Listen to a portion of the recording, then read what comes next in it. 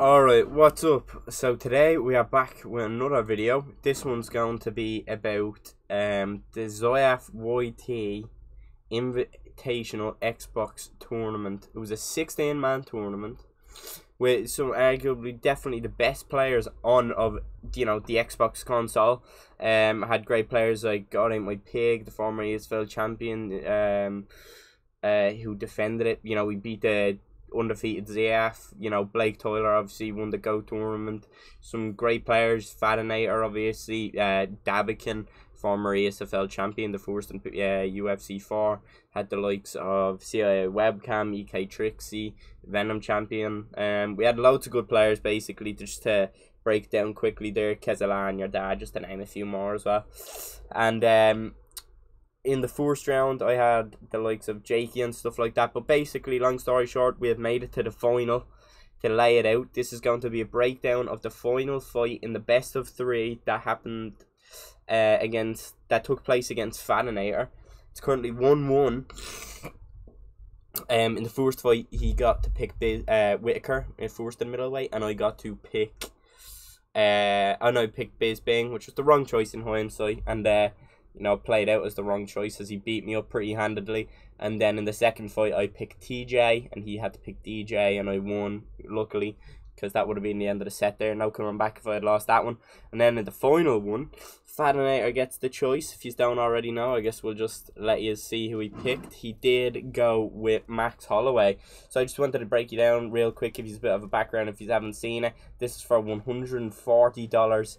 Best of 3 finals. It's 1-1. Everything's on the line here. He has his corner, I have my corner. We're all ready and set to go. Obviously, he also had some great players in his corner, like the likes of Blake and Max. So you have to think he's getting some good advice in his ear. What I'm doing is definitely getting read, so I have to keep it a little bit fresh and be a little bit unpredictable here. I had the likes of Dab and Reese, so good man in their own right. Dab was a lot more vocal than Reese, obviously, but he kept me calm. It was good. But so here we are, starting off. Obviously, he picked Max Holloway. I would have preferred Max Holloway myself. I come out with the game plan. I want to just pause this really quickly here. I come out with the game plan of feeling it out, to be honest. Within the first 2 minutes, I like to hit the body, I like to hit the head. I like to say, alright, he's blocking the body shots, he's hitting me when I'm going for body shots. So I'll kind of discard that, and I'll be like, oh, I'm finding success to the head. Or sometimes I'll be like, alright, he's open for the body, he's head hunting, I can target the head and stuff like that. So I came out here thinking that. So at the start, you'll see me hitting the head and body. I wanted to see, is the head body going to be open? And I do a lot of good body damage earlier, but as, Max Holloway, he is putting that pressure on. He is punishing me for it. I got to kind of use that power advantage that Connor does have. I got to stop him in the middle of his combos. I'm doing a nice little bit of pressure here. Definitely, hitting with that body kick, which was nice when he tried to move out. I'm pressuring with the jab again. I'm getting nice body damage off, and sorrow mistake. Oh, absolutely horrific. There I was thinking, alright, should have jab body uppercutted. So he pulled elbowed, got the rock, and then he hit me. I leaned into something, I ducked into an uppercut, and he hit me with an overhand after I tried to pull back on it. But luckily, only the start of the fight, but not a way I want to be starting out with my block and shield. I land that body kick on the exit. Right now, still in the feeling process. Obviously, unfortunate I've been rocked, but Dab was saying to me, listen man, you have a bad problem where, if I get rocked in a fight, I'll be like, fuck, alright, I want that one back. I'll try and hit them with a 3-piece of my own, I'll try and hit them with a spinning kick of my own, and I'll try and get that damage back. But he said, hey, listen man, after every rock, after every bit of damage, reset, exit the pocket. So look there, I get caught in the pocket. I'm sure Dab's like, hey, just calm down. And that's what I tried to do. So you'll see me maybe exit a little bit, or even just use the jab straight. I'm not trying to overload with strikes. I'm not trying to kind of bad trade there. He does get the rock, but luckily I kind of interrupt his string of combinations that he was putting together with the elbow. So I'm thinking here, at this point, I know it's about this point in the fight where I'm like, alright, Fad's head health is getting, he's increasing the gap, and I'm getting the body health advantage. But body health, I'm not taking much stam, even though I'm getting the damage. And I felt like, man, this fight's going to be ended in head health decider. So I said, made the conscious decision to cut out body health damage, or cut out body damage. I said I'm not doing strikes to the body. I'm not taking the risk. I'm going for headhunter. My apologies, and I want to try and get him out of there. But Fad's doing an excellent job. He's doing everything he needs to. The double jab, he hits me with the jab, lead hook straight. The jab, lead hook straight. Luckily, I did do a good job at reading Fad's combos over this fight. Destroys my block there. It hits me block again with 4 punches. Luckily, I pull back on that. Alright, so it must have been a little bit after this I make the decision. Alright, fuck off the body. I think it's when I rock him or he rocks me towards the end, quite possibly. A lot of rocks in this fight. In my opinion, this is maybe one of the best competitive fights that I've seen. I mean, the intensity levels were absolutely skyrocket, as you'll get to see. But look at him. He's, you know, jab hooking me. He's delaying the straight and then catching me on the way back from head movement. So, I don't know why I did it, man. It hurts me to this day. You can even see a big chunk of stamina get taken off me. Watch my stamina bar. Because I use a lot of short-term stam, and then I clinch him, and look, boom, that's a huge chunk of unnecessary stamina.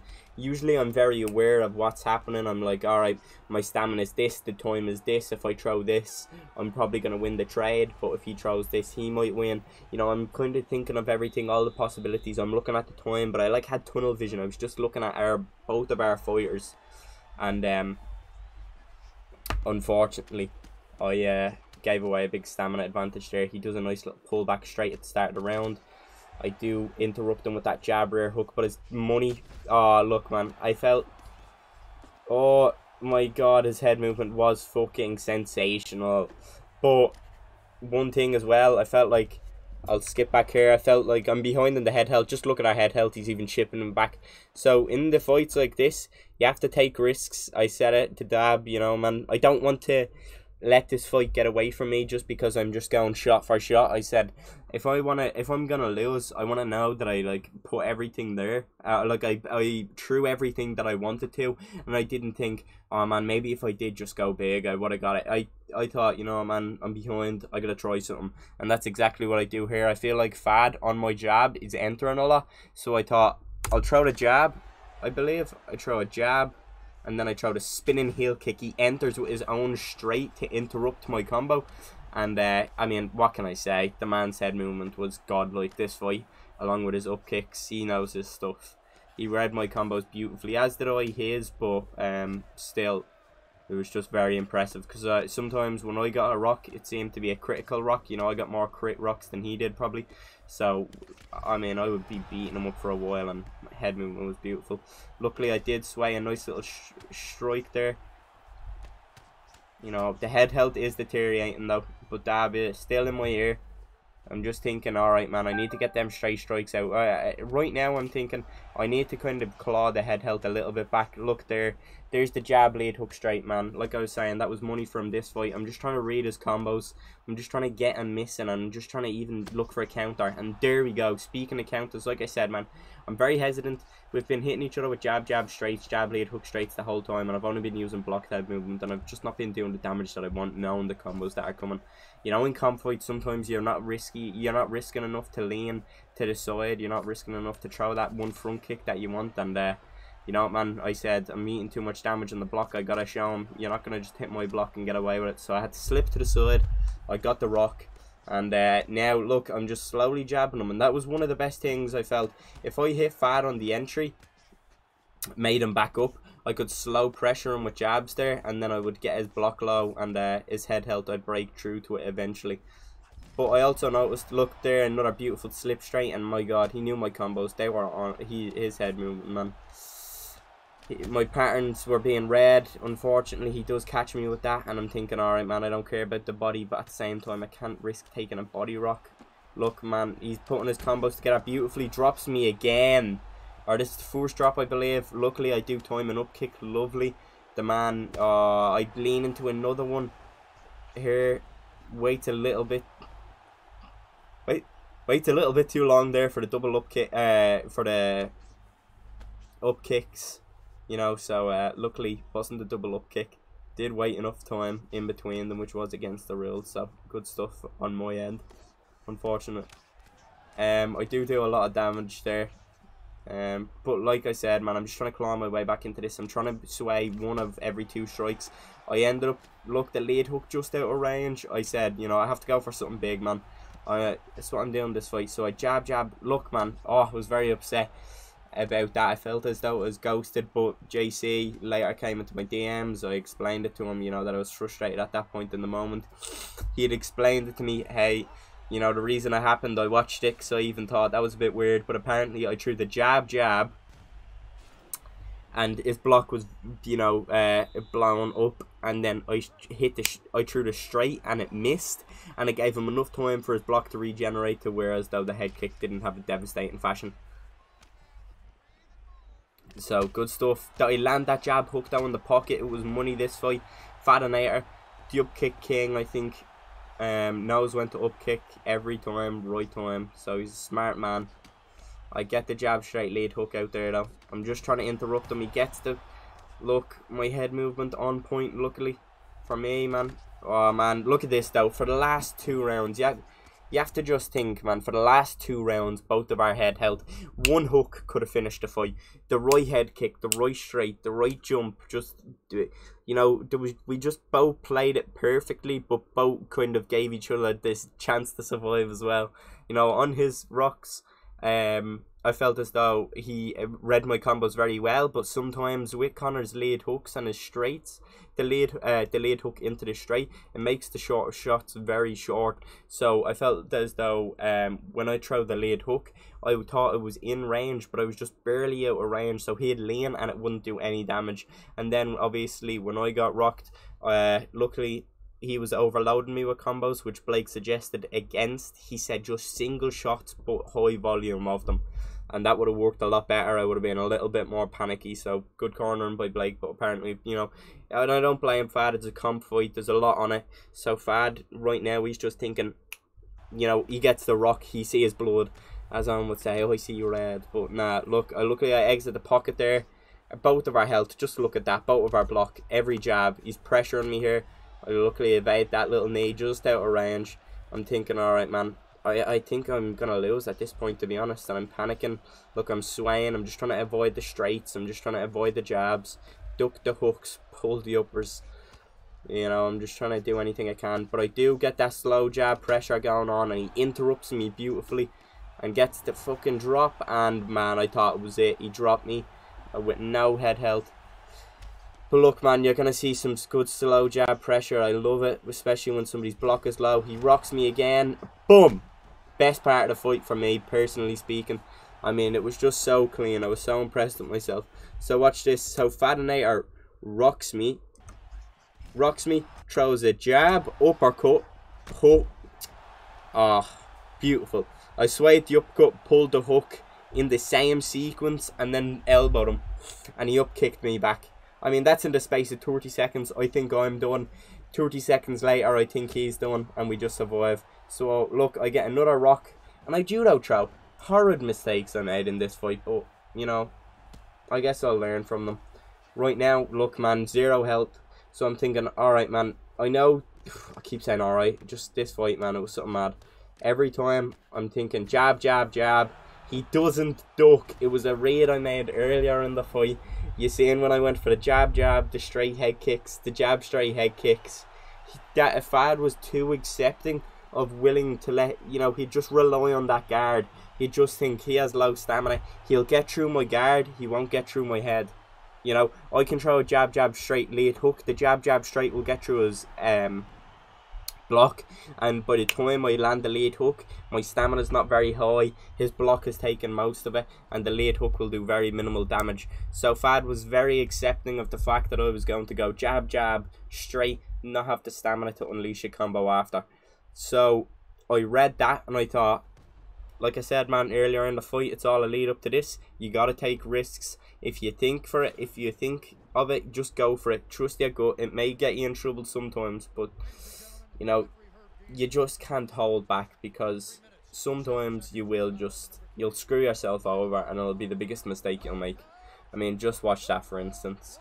I could have easily went for a jab, jab, straight lead hook. He would have survived, and eventually he may have just killed me there. But I went for it. I said jab, jab, I just want to skip back there because I don't know, I think it was something smart myself, but you may not have realised that. So with the slow jab, I keep calm. I just, you know, because I can keep jabbing, my stamina stays high enough, and I'm not throwing it in succession. You know, I'm not doing a double jab where I need to take a break after. I'm doing a jab, half a second, jab, half a second, jab, half a second. I'm not doing jab, jab, then I'll have to wait a second for the combos to reset.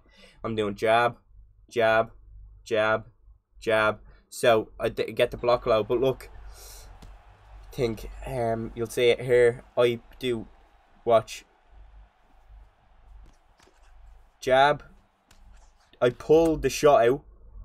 So look, jab, I pull the shot out, I pull back. He has lower short term, him with a double jab and then a single one. So jab, pull out, make a miss, jab, jab, jab, spinning heel kick.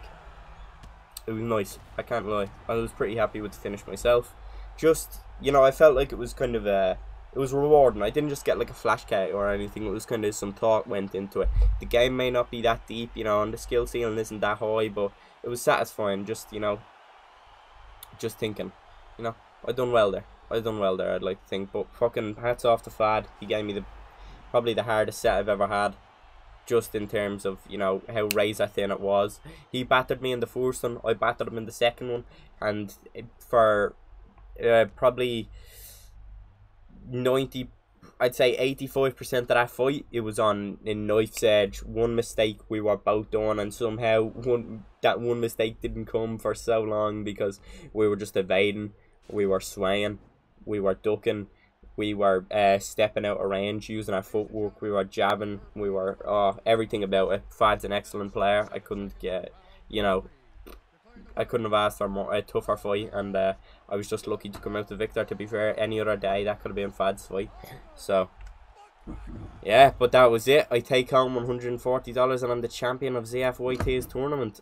Overall, very happy with the performance, and I hope you have enjoyed the breakdown, and I hope you can take something from it and maybe, you know, learn a little bit just yourself, and what, you know, a little bit of thought that goes into these very extremely high pressure big stake fights. But once again, I hope you've enjoyed it, boys.